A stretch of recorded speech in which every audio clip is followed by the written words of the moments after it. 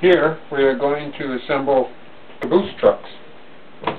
Very similar to Bettendorf, with a slight different with the springs. First, the bearings are the same. Put the wheel sets in. Truck is upside down. Set the bolster in that side. Put the bolster in this side. Down in position.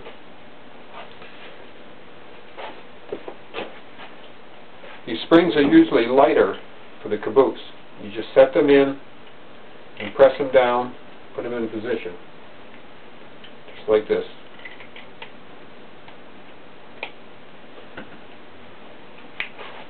Then you take the spring plate with the ridges side to side, push it in here and stick the spring out. You can probably do it with your thumb and press it down so they snap in position. Push that aside, push the spring down in there, and do that one, and then this one.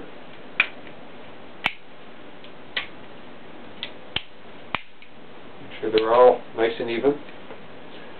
You turn it around and do it again. Put the springs in first.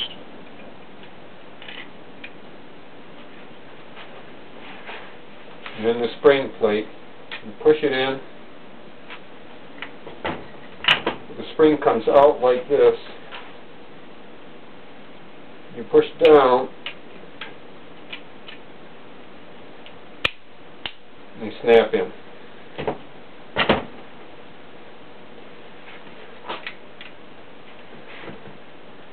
And you take each spring and push it down into the plate.